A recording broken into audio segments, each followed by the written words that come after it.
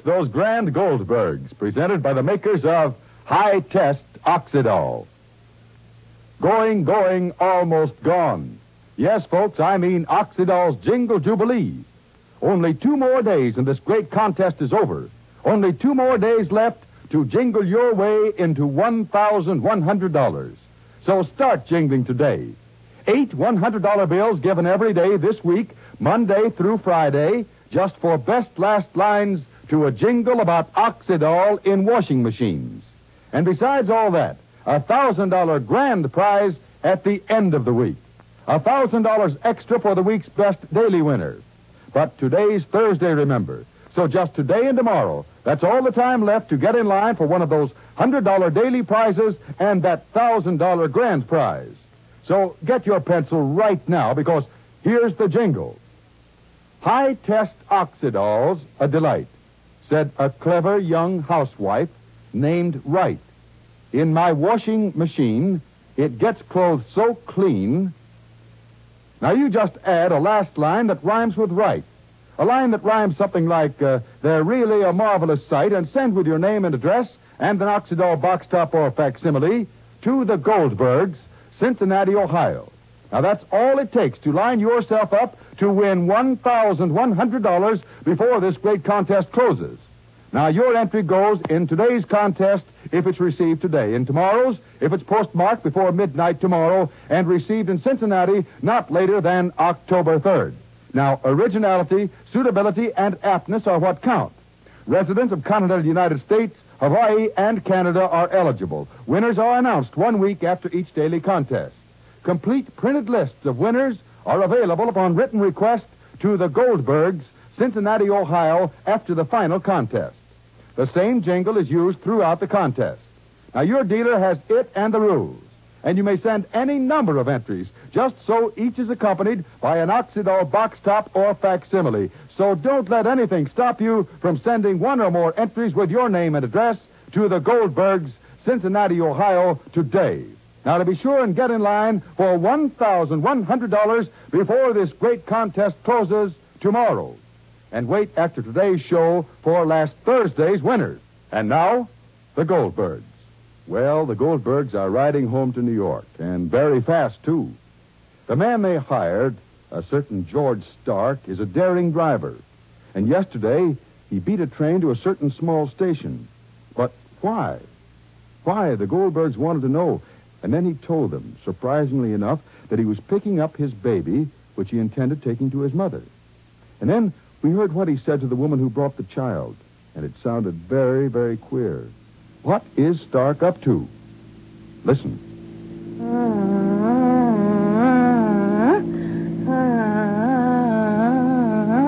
Rosalie, darling, put up the windows on this side so the baby shouldn't get a draft.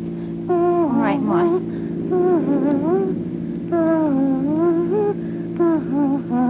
She's sleeping. She's sleeping very tightly.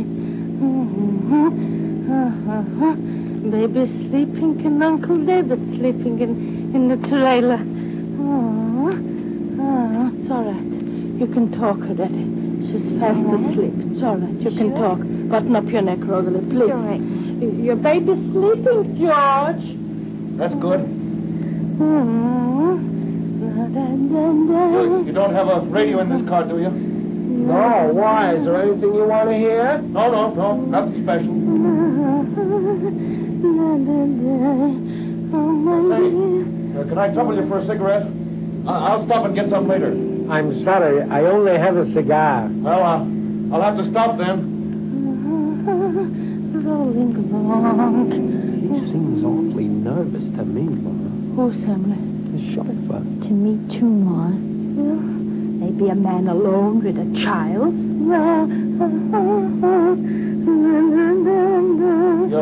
You didn't see a newspaper this morning, did you? No. What's he want a newspaper for? Wait, Samuel, on account of the war, maybe. He must be nervous. He wants to know. Everybody wants to know. It's like a fever. Why, Samuel, why did you, I don't know, Mother. What did he turn for? We're supposed to stay on Route 6. George, why did you turn off? I want to get some cigarettes. I want to get a newspaper. Well, we'll be putting on about 15 miles that way if we go through the town. That's all right. I'll make it up. Is the baby sleeping, Molly? Yeah, just fast asleep.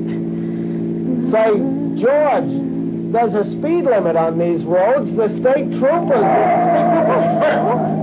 No, I just said... Oh, I thought you said you saw one. Why, you afraid of them? No, why should I be afraid of them? I just don't want it to cost you anything if we get caught speeding. Afraid? I got nothing to be afraid of. She nearly got up.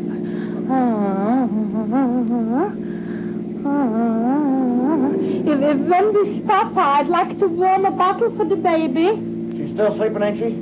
Yeah, but anyway, nevertheless, I'll warm it good so it'll stay warm and we wouldn't have to stop after. Here are some stores. Stop here. All right. I'll go out and get your paper. No. That's all right. I'll be right back. Will you get me 2 cigars, please? Okay. Gee, what is he so nervous? Who isn't nervous these days? Who isn't nervous? How's the baby? Sweet. Well, I'm glad she's sleeping at least. I'm glad she's sleeping. Jake. Yeah? Just look. What? I just want you to look and don't get mad and don't holler. I just want you to look. Look. This is all hand stitched, no? Oh. What? Here, look. Look at the baby's jacket. And if yes? I mean, if yes, look, even the dress. All handmade, Jake. Jake, there's clothes and there's clothes. So what? Something awfully funny here. Please. What's so funny? How do you know where these clothes came from? He must have been a chauffeur for rich people before he took this job. And maybe they gave the clothes to him.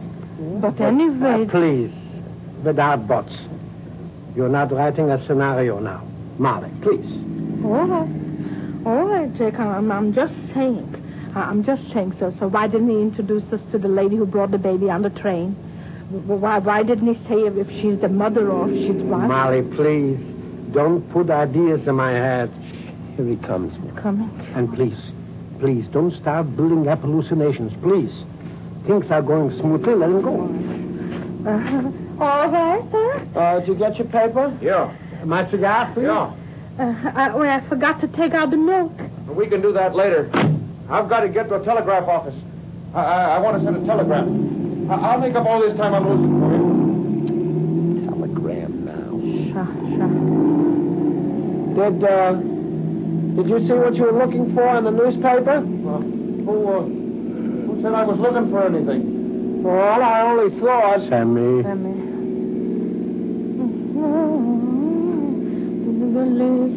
Here's the telegraph office. Oh, where? Over there on the other side of the street. Oh, I see it.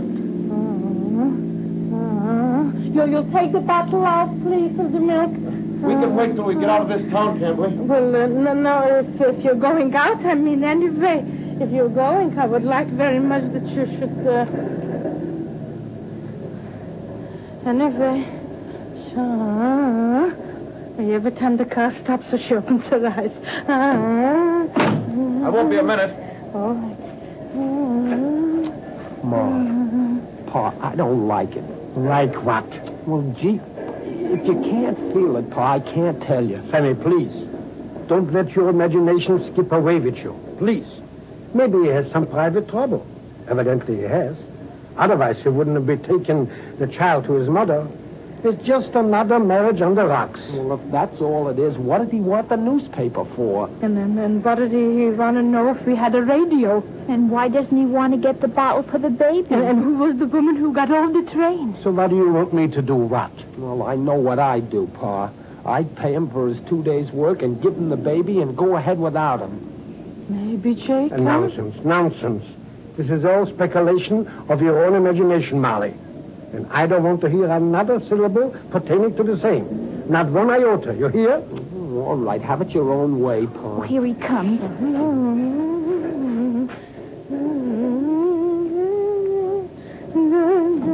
Okay. Now, there won't be no more stops for me until I get the kid to my mother. That'll be sometime tonight. But just 1 minute, please, before you start the car. Just 1 minute, please. What is it, Mom? Well, take the baby a minute, Rosalie, please. What is it, Mom? Just 1 minute here, Rosalie, please. All right. Sure. I'll be right back. Where are you going? Where are you going? I'll be right back. I have to send a telegram also. To who? To somebody. Well, I'll go with you, Mom. All right.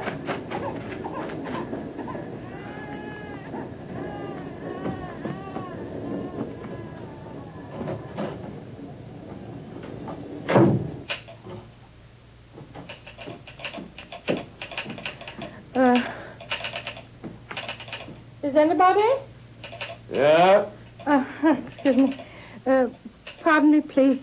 My son was just in here, and he sent a telegram. What? My son was here, and he just sent a telegram. And just this minute, he was here, and he went, and he left, and I think he gave you the wrong address. Would you mind showing me the telegram he sent, please? What's the name, please? George Stark. All right, just a minute, please. Yes, please. George Stark. With a G. S. We're just sending that wire, lady. Would you mind if I see if he gave the right address?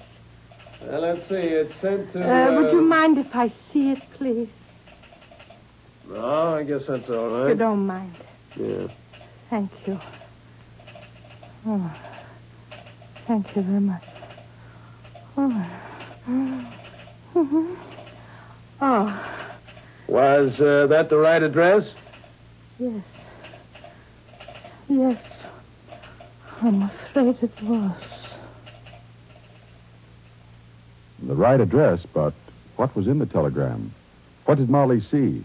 And does this throw any more light on George Stark's mysterious doings? Now remember, just today and tomorrow to get in line for $1,100 in Oxydol's Jingle Jubilee. So just add a last line to Oxydol's jingle and send with an Oxydol box top or facsimile and your name and address to the Goldbergs, Cincinnati, Ohio today. Your dealer has the jingle and the rules. And now, last Thursday's $100 winners. Mrs. E.M. Dibble, Pueblo, Colorado. Mrs. J. Henry Leno, Dallas Center, Iowa. Mrs. Ernest H. Bishop, Quincy, Massachusetts. Mrs. R.M. Ricker, Alcott, New York. Mrs. Mabel B. Jones, Lakewood, Ohio. Mrs. William H. Frank, Philadelphia, Pennsylvania. Mrs. Pearl Davis, Pittsburgh, Pennsylvania. Mrs. T. Broadhurst, Toronto, Ontario, Canada. Congratulations, winners. Now, be sure to listen to the next episode tomorrow. The Goldbergs find out what they think is the truth. Until then, this is Art Millett speaking for the makers of High Test Oxydol.